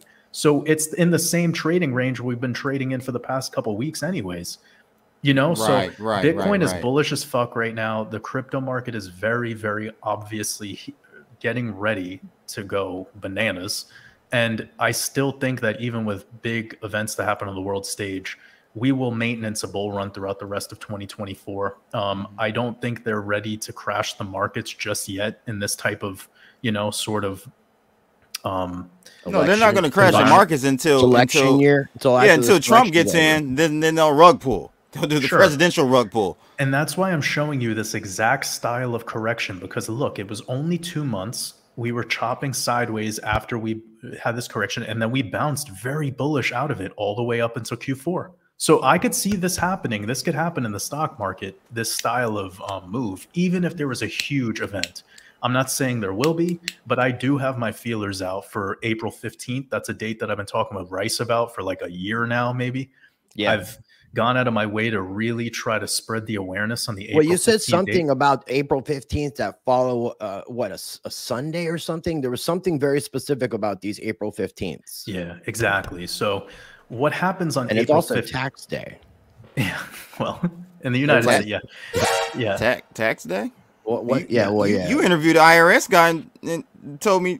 I didn't say I participated. Never mind. I'm not going to say anything on record with that. Continue above waters or waters above. My man broke out a cigar.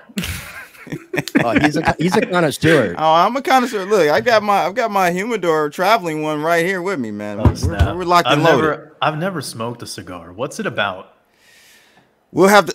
We'll talk offline. I'm gonna come visit you because I need to give you a sacrifice, Rabbi. Above waters above. Investing the federal. There you go. Investigating the federal. That's the book. That's the book. Yeah, Joseph man. R. Bannister, the former. Jordan? Did you see that interview? No, I haven't. Can you send it to me though? Yeah, I'll send you a link to it, man. But he's a former special agent, gun carrying IRS agent who quit the IRS because he found that the federal income tax is completely unconstitutional and illegal, and he couldn't continue in the job with swearing an oath to the Constitution. Yeah. See, you know what that is? Like, people talk so much shit about these individuals who are caught up in these things, and it's because they have no awareness. And then the concept of selling your soul is when you find out that you're part of some nonsense, and then you keep going just for money. So that's a real man. Like, when you realize that you're doing something dishonorable and then you pivot, that's fucking beautiful. Like, we should be opening up our ears to the wisdom that those people have to say. Because very commendable. Oh yeah, like, because this happened so much during C19 with these forced Vs that a lot of people were having to take because of jobs or whatever. But anyway, we'll get back to the chart. I know we could talk about this shit forever, but no, I appreciate. Hey, thank you for giving us extra time, Jordan. I appreciate we appreciate this, man. This is awesome. Absolutely awesome. You asked me a question. I think it was about April 14th, 15th, right? Like, where I got that pattern from. Yeah, because there was something about it's not every April 15th because it wasn't last April 15th. Exactly. What was it? What was the specific thing about so just to let your audience know, if they're completely unaware of this, or if they have a couple of ideas of where this date has taken place in the past, April 15th is a ritual date. It's happened in so many different areas as well, like not just to one particular sector or one particular type of political leader or it's all over the place. It's pretty much whatever the flavor of the year is, it's the thing that it attacks. Okay, so keep what I just said in mind. What's the flavor of this year? It's blackouts and war.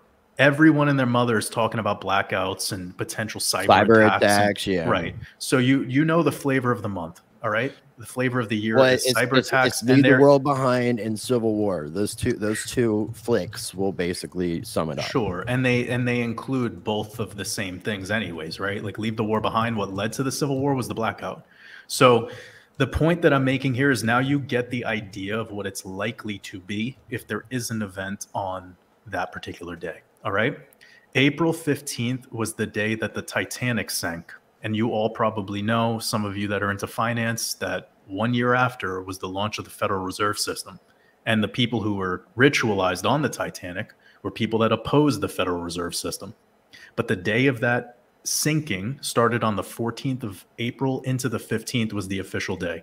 Now, it was also the day that Lincoln was assassinated. Please keep this in mind, because if Biden goes down on the 15th, that should not be shocking to you guys, because everyone is expecting that anyways, just because of his health. But how crazy would it be if it was something involving the president in this particular environment? It would be beyond crazy. I'm done. And then I will officially call you a witch. Hey, I'm joining the church of waters above if that shit happens, bro. Well, waters above, it's a biblical term. It's the firmament, the waters above us. Also, like, I want people to know, like, I'm not really trying to be right about any of this. Like, I don't predict anything. I'm not playing the game of right and wrong. Like, I find these things and I want to spread the awareness. And what matters most to me is art and philosophy. I'm not here to be the guy who's right. It doesn't serve me. Like, Rice knows that I'm just trying to have these conversations, because in a world where everyone's avoiding these conversations, I think this is the most stimulating thing we could all do. Yeah, absolutely. You got your family. I mean, you're looking out for people. Well, that's what I want, and that's why I'm deciding to continue these collaborations, because you've always allowed me to speak my truth without any censoring. And I do get a lot of people that reach out to me that have 100, 150, 250,000 subscribers, and they want me to speak a certain way. And I tell them to go fuck themselves. Man. Like, I have no desire. Like, I'm never going to be a part of something where I'm not allowed to be me, and I'm not allowed to spread my truth. Well, I love you, Jordan. Yeah, man, I love you. I love you too, man. I appreciate you guys. So about this April 15th date, I just gave you 2 big gems. And now we also had recent things that have happened on April 15th, one of which was the Notre Dame fire. The other one was the Boston Marathon bombing. And then during C19 in 2020, it was the day with the most C19 cases. Wow. So the pattern that I found, what I find to be most interesting is the 2 events that I just talked about, with the fire of Notre Dame Cathedral in Paris, France, and then the one with the Boston Marathon bombing, because we have the upcoming Summer Olympics happening in Paris. And if you look at the logo of the Paris Summer Olympics, it is literally a flame. It's because Macron is a flamer. Macron. So I think that's kind of predictive programming in a way. Like, I think that's really, really revealing. And the other thing about this Paris Summer Olympics as well, the fact that it's happening in the summertime, where a lot of people are expecting there to be something to happen on the world stage, because I think a lot of people assume that's when they like to hit people hardest, when they're all on vacation, when there's time off, they're not expecting it, they're kicking back and relaxing. Like, I don't necessarily agree with that, but a lot of the time when I share my truth, people come back at me and say, well, they like to do things in the summer because of that reason I just revealed. So I think that when you have an Olympics in a big metropolitan city like Paris, you can expect travel and getting around and all that shit, logistics, to be already quite aggravating. And you're gonna see some trouble with that. And the city of Paris has already been, France is so volatile. They're having these riots every month, every week. You saw people dining while there was fires behind them and exactly. So if you're gonna have this bread and circus come to this city at this time, and then you have that particular symbolism, I think it's very revealing. So anyways, the bombing and the fires, and then we had this bombing that just happened in Russia. There's going to be also the bombing that happened in Israel that started the war. Don't be surprised if the event that happens on April 15th would be a bombing and of a power station, like some sort of power grid attack, and they would blame it on a bombing. I think that that's likely to be the thing. There's obviously speculation of what it could be, but if I had to dial it in, it would be fire, it would be bombing, it would be April 15th because of the pattern. And that exact pattern is, if April 15th lands on a Monday, that's when we've seen every event I've just brought up. That was the day of the week it landed on. And this upcoming April 15th lands on a Monday. Wow, that's what it was. So I was right. I was right though when I said after Sunday. See, we had that conversation a while ago. Yeah. And Yeah. let me show you something real quick that I think is pretty cool. When you look at the Bitcoin chart from that 2016 cycle, I was trying to show some similarities between 2016 and 2017. Look, this is the Bitcoin halving right here. We rose super bullish into that and then we corrected, but then look at the correction we had after the halving. This type of market structure, if Bitcoin was to go up super hard right now into the eclipse, this could also be the way that it all plays out. I mean, I know it's very weird for there to be a big drop off post halving when allegedly we're supposed to have more scarcity, and but I do get what you guys meant earlier about there's a 600 Bitcoin being bought per day. It's totally different than it was back in 2016. That's undeniable. I'm not trying to deny facts, Right. but events do alter the price of Bitcoin, just like they do in any market. Anything that has speculation, people go, do I want to be risk on or risk off? Well, it's very rare that we see something negative happen on the world stage and the response to the most speculative fucking asset class be bullish. Like, it's just I'm with you there, and I try to tell my audience this all the time to be careful and be cognizant of what's going on globally, geopolitically, because as you just stated, Bitcoin is the most speculative risk-on asset we've ever seen. Okay, so when something goes haywire, shit hits the fan, Bitcoin's going to be affected by that big time to the downside. So just it always has. Temporarily. But I want people to know, is crazy, but I'm not trying. I agree. I was just about to say that I would be buying that fucking dip, whatever it is. I don't care where it goes. Like, especially on altcoins. Because one of the things to open our eyes to is we're not in a true alt season yet. We're just not. Yeah, Total 2 and Total 3 has not broken into price discovery, whilst Bitcoin has. At least a little bit it has, as I've shown you earlier. 7% above all-time highs, but right now we're trading above prior cycle highs and closing dailies. So we don't have the true alt season until we start seeing price discovery in Total 2 and Total 3. And that means we have so much opportunity in this market. And that's what I've been trying to teach people. Like, Bitcoin might not be the buy right now because we're at fucking all-time highs. Like, I would never touch a Bitcoin at 70 when we have so many other opportunities with way more ROI. And when you have more ROI opportunity, if you're just conservative and you have a strategy to de-risk or take profits on the way up, then you're golden.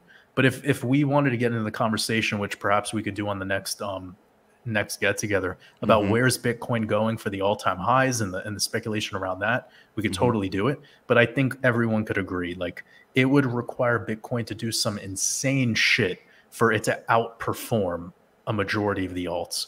It's never been the case, unless you're looking at the all-time chart. But when we go into alt season, you see stuff go up 2,000% in a couple weeks. And I think that's where the move is. Bitcoin is the market compass, though. So if we're generally up in Bitcoin and we're generally up in the stock market, well, then we're generally up in altcoins, and every dip is a chance to DCA. I want people to get that in their heads, because some people who follow very closely with my work, they didn't come here before April of 2023. They're just showing up now. And it's like they missed the whole conversation that led up to this moment. Yeah. And they hear that I de-risked Bitcoin recently, and they're like, what are you doing? You're selling early. I'm like, what are you talking about? Like, you missed the conversation. It's like you joined the room when dinner was halfway done and we're on dessert now. You know, right now, guys, I want to be honest, we're at dessert. This is the beginning of the end. This is not going to be an easy market to navigate as we have this conversation. I'm not saying this to hurt people's feelings or to make people feel fearful or FOMO. No, we want to hear. Yeah, we want to hear all sides. I'm just being a real one. Look at this chart that we're looking at right now. This is the S&P. We're going fucking parabolic. You think this shit's going to last forever? On the S&P, like, we're at the beginning of the end, in my opinion. I agree. Beginning of the end, it'll take some time. I do think we can make it all the way until potentially Q1 of 2025. But I'm just saying, the navigating it part is not going to be as simple and easy and relaxing as it was before October of last year. It's going to be much more volatile, choppy, confusing. Bitcoin will be down 1% while one other altcoin is up 50%. You'll see something that was down for down 40% magically in a single candle, go up 200%. You will just be all over the place. It's nothing like the pre-October time frame. So take profits, guys. Take profits. And DCA when DCA on any dips. Very minimum. Take out what you put in. You know, take out what you put in. When you get to a point, like especially if like the asset you own or you bought doubles in price, pull out your initial investment so you're just playing with house money at that point. Yeah, man. Let me just say, man, this has been an awesome session, man. We're gonna have to have you come back on. It was great. I want to talk even, and I'm sure Rice would as well. We want to talk non-crypto stuff as well. That's yeah. I've been meaning it just because I don't get as much time with Jordan as I've gotten in the past. This was an idea to do something that was going to be completely unrelated to crypto and do something on my other. So maybe Rice, we should get him on a Rumble only, uncensored. So we can really like. I just made a Rumble account like a couple days ago because people kept telling me to do it. I probably have 0 followers over there, but everyone keeps telling me to drop. Yeah. Drop your if you want in the private chat. Drop your link and then we'll send it out. 1 second, I gotta find it. I'll drop it in the video description as well too. Yeah, like they don't even allow me to make a custom URL, so it looks like. Okay. But I just sent it. I sent it to you now. All right, sweet. Thank you. I had a real bad week last week with internet connection, and OBS software for doing live streams was fucking up. So I just bit the bullet and I bought StreamYard Premium. Yep. And I'm hoping that StreamYard and doing live streams simultaneously on Rumble and YouTube is like the solid move for getting the word out. Yeah, it's just but I have zero experience with Rumble. I gotta be honest. It sucks. The chat doesn't aggregate, so because you have to put a custom URL in every time you do a stream on Rumble, you have to put a custom streaming information inside of StreamYard. You got to change it every single time, and then in order to do the chat, you have to kind of pop it out and then do a screen share of the chat if you share the chat. So. It has some, and it used to be very friendly with transferring your YouTube videos, but YouTube has since not allowed that. Go figure.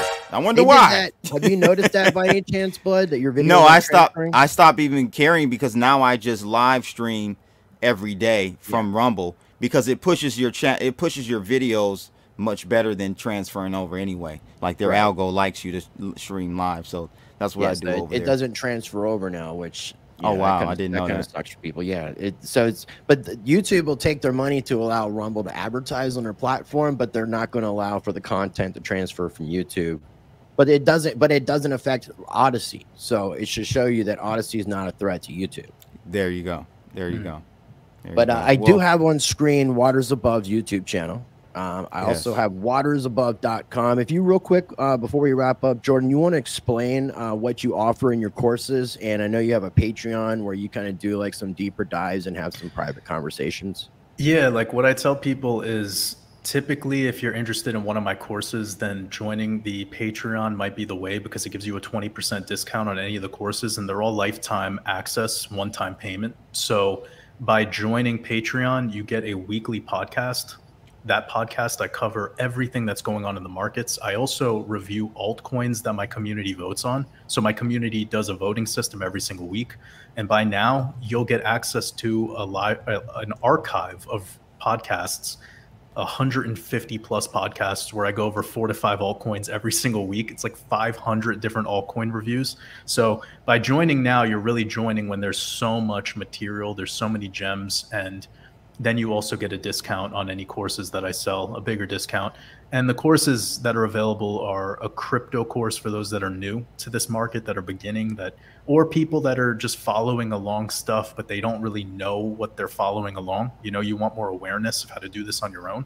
That's my crypto mastermind. And then I have a decoding mastermind, which I just put out for those that are interested in the more esoteric conversation, like some of the stuff that we talked about with knowing the deeper meaning behind scripture and numerology and gematria and symbolism. And then if you scroll down a little bit, I have a course that is something that I typically cover this stuff in my live stream. So I do a live stream every Saturday and we talk about health, wellness, business. We talk about mindset, a lot of stuff going on in the world right now, a lot of distractions, a lot of stuff where people are just feeling nervous, or they have, you know, their attention is split in so many directions and they have very little focus. So that's what I designed that course for. It talks Which about course? just expanding the expansion mastermind. Okay, that's what I was thinking. Yeah, so I'm kind of covering all the bases on the works that I've put out, everything from consciousness expansion and mindset and health, all the way to decoding, and as well as with cryptocurrency. Nice. And then investing. your social links and all that. You need to make sure you add your Rumble now that you got your Rumble channel on your website, but it's watersabove.com. And then you guys can also follow, because people didn't know you actually had a Twitter account. Yeah, a lot of people think it's a fake account. But it's blue checked. I mean, I know a fake account can blue check because right here, happened. Right I've here, had people. Right here's a fake account. Yeah. So and they're gonna keep making them. By the way, like there's been fucking 20 of those fake accounts. It's Waters Above, taking out the O and the above. So WATERSABVE. Also, if anyone just goes to my YouTube video, you'll find in my last YouTube video a Linktree link. I've been thinking about sharing that more because the Linktree is all of my links as one. Right. Yeah, that's better. Yep, I would do that, bro. Where's the Linktree? Yeah, you got to scroll a little bit. There it is. Yeah, I know it's kind of hidden, but I've been telling so many people about it, and it's like most people don't really know what Linktree is. So when I say it, they're like, "What?" And yeah, it's not as popular, but it allows people to find me easier. And honestly, guys, the only reason why I even say this shit is to prevent you from talking with the scammer. That's all I care. I don't care if you don't have to invest in my art. You don't have to. It's not about that. Like it's really, if you do want to invest in my art and my vision, I'm really grateful and I appreciate that. It's more that I want to prevent you from getting caught up in the scammer that's pretending to be me. There's too much of that stuff right now. And it's crazy how they're using channels like that are so small like mine and still able to get away with it. I mean, I don't really have that many subs. I could see with like BitBoy or something, but like there's nothing going on with me. I mean, I've had her on Facebook, Instagram, a couple other different platforms, and I've had numerous people try to report these accounts and they don't. Nothing happens. Yeah, they don't seem to do, just like YouTube will like to keep will keep our content suppressed, but they'll take they'll allow for advertisers to do these deep fake AI videos pretending to be Michael Saylor or Vitalik Buterin and saying, send me your crypto, send me 1 Bitcoin and I'll send you 2 back just to say thank you. Yeah, it's crazy. It is crazy. But anyways, I appreciate you guys. It was really great to connect. It was great to be able to almost 2 hours. Wow. Yeah. Well, again, man, I really appreciate it. Wow. Round of applause. Me and Blood will wrap this thing up, man. Do you have any final thoughts? Anything you want to add before we wrap things up on your end? No. I have a video that I put out a couple weeks ago. It's still very relevant. I'm going to be coming out with a new one most likely in the first week of April over on YouTube. I'll give everyone a wrap up of what's going on. And besides that, I think we covered everything today. Cool, man. Well, again, I appreciate you joining, and me and Blood will wrap this thing up solo or together. So appreciate your time, man. Look forward to the next time. Yeah, I appreciate you guys. I appreciate everyone who's listening in. Much love. Thanks, Safe man. Travels with you, my friend. Take care, brothers. All right, now. All right. What do you think, man? Man, that was great. That was great. If you're gonna schedule something with them, I would definitely like to participate. No, we'll do. Yeah, we'll do it together. Yeah, absolutely. Because that you see how it is with me. It's like how now you see, because it's like when you get in a conversation with him, and sometimes you're limited with time. Sometimes it's an hour and a half. There's just so much stuff that I like to cover. I told him if we could have conversations like once every month and a half. Yeah, that'd be much better. I wouldn't be bombarding you with so much. Right. Because I do value Jordan's thoughts and his opinion on things, because he does have a definite different outlook on the way these markets work, and he's shown me a lot of consistency with being correct. And I'm not saying that everything he says is going to pan out to be true. Right? I'm saying that for the people watching, because everybody thinks that we're just fucking financial advisors and everything. Everybody's like, yeah, we need to trust these YouTubers with where to put our money. Drink this Kool-Aid, and I'm Jim Jones. That's what we need to sell. We need to come up with some Kool-Aid. We should. We need to sell our cult Kool-Aid. We should. Maybe we got to stop talking about it on there. We got to start being more extreme and more snake oilsmen like. That seems to get all the attention. One thing I will say that I'm going to shift a little bit with my channel, a little bit with the content is I am going to start trying to focus a little bit more on getting ahead monetarily. So not necessarily degen stuff, but I am going to be looking at, you know, trying to capitalize on these markets a little bit more publicly than I've done in videos in the past, because the system itself, the TradFi system, is set up against us so much that we need to do everything that we can to stack whatever we're stacking. And I got to respect whatever you want to stack, whether it's fiat, whether it's Bitcoin, or whether it's Solana or XRP. And that means that I will probably like... we forgot to ask Jordan about XRP. He's an XRP fan, which is a shocker. Yeah, well, he was kind of saying it was he didn't really want to talk a lot about the markets, which I found really to be interesting when that's a lot of what his channel technically is about. But I get it, because it's like I was telling him before we started. This whole crypto thing is like not just a rabbit hole, but a black hole, and it can literally suck out the life essence of each and every one of us individually. Like, I've had my soul sucked out of me so many times that I've had to like take these breaks so I can put my soul back inside of me. Dang, that's she did it that well. Yeah. Shout out, man. Shout out. I love Offner Crypto's comment here. Yeah, Offner, that's my guy. He's helping out big time with the channel. Shout out to Juan Fitty. I see him in the building. Yeah, shout out AI Griff. And yeah, Coinye. We got a community launch coin called Coinye coin. Go check that out. Is that how it's spelled? Yeah, Coinye. It was like a coon. Coinye. Oh, not Coonyade, but yeah, we're drinking the Coonyade. I wanted you to define for me, because there's a lot of like racial terms, like for white people, they'll use like hunky and cracker. The term coon is a racial term for it is for black people, but you were using it in reference to Jesse Lee Peterson. So how do you define what a coon he's a coon. Oh, he's a coon. What is how do you define what a coon is like a... And I don't believe this about Kanye, but you know, we're just running with it with a joke. But a lot of people think he's sold out, right? He's not for the black community and all that. So when I think of the guy you're talking about, I forgot his name. What is his name? Jesse Lee Peterson. Yeah, Peterson. He's a coon, but he's a straight up coon. Like, he hates black people. He hates himself. So like, is a coon like an Uncle Tom? Yes. So it's a traitor to the black people. You cooning, yeah, like, you know. So it's not just like calling. Yeah, is real though. Yeah, it's not real. Just a racial term for a black person. It is, but it's who hates other black people. So it is okay. From my understanding, it is a racial term towards black people that maybe racist white people would say or use, right? But people would use it as a way. But I feel like as Uncle Tom. At least from my understanding and how I perceived it growing up, if your friend or some black person is basically pandering to maybe the white community more than they are the black community, you're cooning. Stop. Why are you cooning?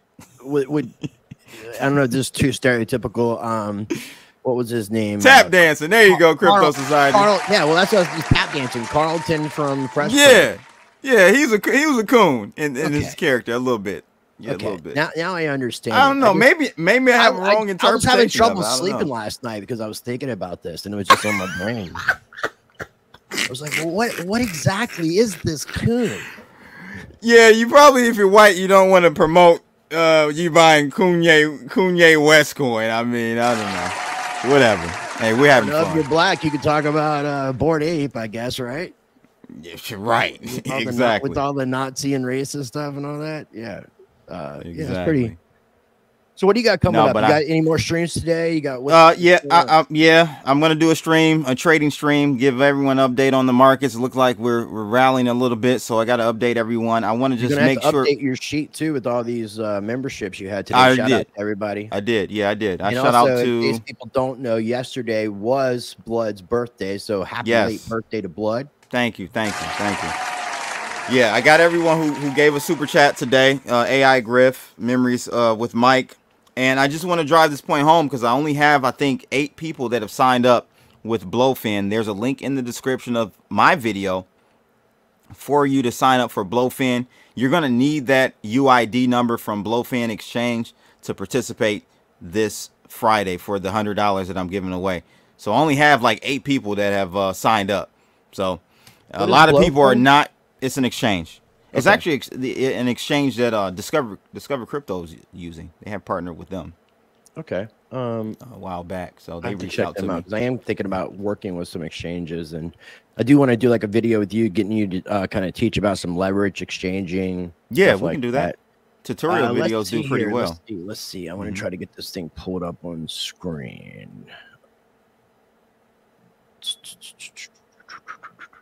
Where are you at? Here we are. I'm using Google. Juan Fitty says, you motherfuckers always make shit about surface level skin tone. What? Repeat that. Juan Fitty said, you motherfuckers always make shit about surface level skin tone. You see this? That's funny. SB, okay, live. FTX, 25 years in prison. See? He got more time. He got more time than you said. He got 5 more years. You said no, like 10. I thought I said 20. I'm pretty sure you said like 10. If you said 20, I think I said 20. But now 25 is appropriate because how old is he? 30. I said 20 because I said he would get out at 50. Yeah. But there you go. I'm close. He'll get out before that because he'll get probation. Obviously, he's not in Fed time. I think you got to do like 80 something. 80% of it. Yeah, so I don't know. It's still a lot. He's going to be in there for a while. I wonder if he'll start. I wonder if he'll start an exchange. No, he should be. He definitely should be. He'll start running up the shops and shit. You'll be the guy you're buying. Chloe Dior, thank you, sweetie. Thank you for the happy birthdays. Thank you. And we appreciate everybody taking the time to tune in, man. Yeah, man, honestly, bro, this is a good one. A lot of people saying one of the best streams, but when we collab and have people on, they're always we make movies, man. We make movies. I'm just gonna be honest with you.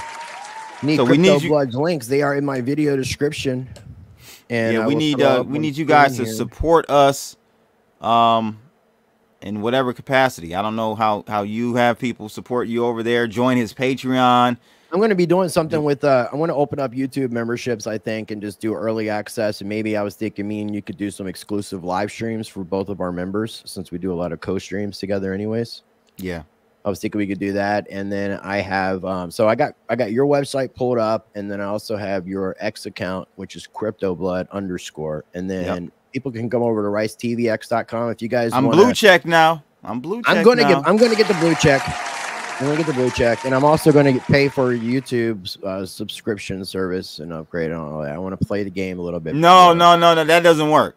I'm going to try it. Okay. It doesn't work, bro. I've been YouTube Premium for over 6 years. I'm like when YouTube Premium came out, I started. It didn't help. So I got rid of my Patreon. It technically exists, and I am putting up the early access stuff when I'm doing content, which I haven't been doing content really for the past month. So, but normally I am replacing my Patreon, where you're going to get not only the early access to videos, but you're going to get exclusive content, and you're going to get access to both of my channels, Rice Crypto and Rice Against the Grain, at riceuncensored.com, or you can find it right here in the Join Today at ricetvx.com. And I wanted to start doing a lot more exclusive stuff starting in April. Everything's going to get back in track in April. I'm going to probably do like 3 videos a week, and then I might start picking it up back after that. But that's the plan. Whew, man, this is early for me, man. This is early. Guys, he drugged me out the bed on this one, guys. I'm surprised we had. I mean, look, at one point we had over 300 people watching, but I will say that the main culprit of that is your X account. I guess Yeah, man. That check does pay, I guess. The check does pay. Check does pay. I'm loving it. It's good to know that. I might have to get myself a check. Listen, even my tweets, bro, I got to be more careful about what I say now because it gets a little bit more, you know? So do you have different lighting on, by the way? Because like you look like you're extra shiny today, like glowing. Like your hat looks like it's glowing. Is there like a light down there? Is the window open? Is it a different time of day? The sun's hitting you differently. Like what's going on? It's my morning glow, Rice. It's my morning maybe glow. You look beautiful and shiny. Thank you. So what time are you doing your stream today? I'll stream it maybe about 3 o'clock today. I'm only doing one stream. It'll be a trading stream, so nothing real major. And then Friday you're doing your giveaway. Friday giveaway, 3 p.m. Eastern Standard. Giving away Solana and USDT. But again, they have to sign up for Blowfin to get it, bro. So I might, like, at this point with only 8 people that have signed up, I might have to take the whole episode to spin the wheel because it's going to take a long time. It potentially could take a long time to get that person. Wow. Because they got to have their UID ready. You know, they got 60 seconds to get it to me after I spin that wheel, bro. So. Well, maybe you should, like, give them 2 minutes to give it to you instead of 60 No, that's too much time. Too much time. Gone in 60 seconds. Gone in 60 seconds. I love it. All right, man. Well, I'm looking forward to it. I think I want to probably do a stream Monday. Will be my next stream, and okay. And then we're going to, ladies and gents, we're going to do a stream hopefully next weekend, an uncensored. We need to figure out. We're going to have to figure out. Like, we'll talk about a topic, but we definitely just need to. Maybe we can just do a general open forum and just have people join us. No, I've got a controversial one. I don't want to say here. Okay. Because we're streaming on YouTube. All right. But it's hilarious. Okay. It's a trigger. I'm looking forward to it. All right, bro. All right. Sounds good. Man. Well, appreciate you joining today, man. And thank you, guys. with me. I want to go ahead and play my little promo video to in today's video. And if you guys have not taken an opportunity to smash that like button, we would greatly appreciate if you take an opportunity to do so. Make sure you subscribe to all of our channels. I have the two. I have Rice Crypto and Rice Against the Grain. You got Mr. CB Crypto Blood, CBTV. I Love Crypto. And we have Waters Above. Links are down below in the video description for our YouTube channels, for our Rumble channels, for our X accounts. With that being said, I encourage you all, as always, to be a blessing to others. Treat people how you want to be treated. Be the glitch that you want to see in this matrix. Be the change that you want to see in this world. And until next time, holla. Holla. Don't forget to visit ricetvx.com, where you can watch both of my YouTube channels, Rice Crypto and Rice Against the Grain, directly. Find all of my social media links, sign up for my mailing list, and become a member of Rice Uncensored, where you can join me on the private side for less than $0.25 a day. You will get early access to both Rice Crypto and Rice Against the Grain, ad-free, unedited videos, exclusive content, members-only forum with direct access to me, live streams, and more to come, only at ricetvx.com.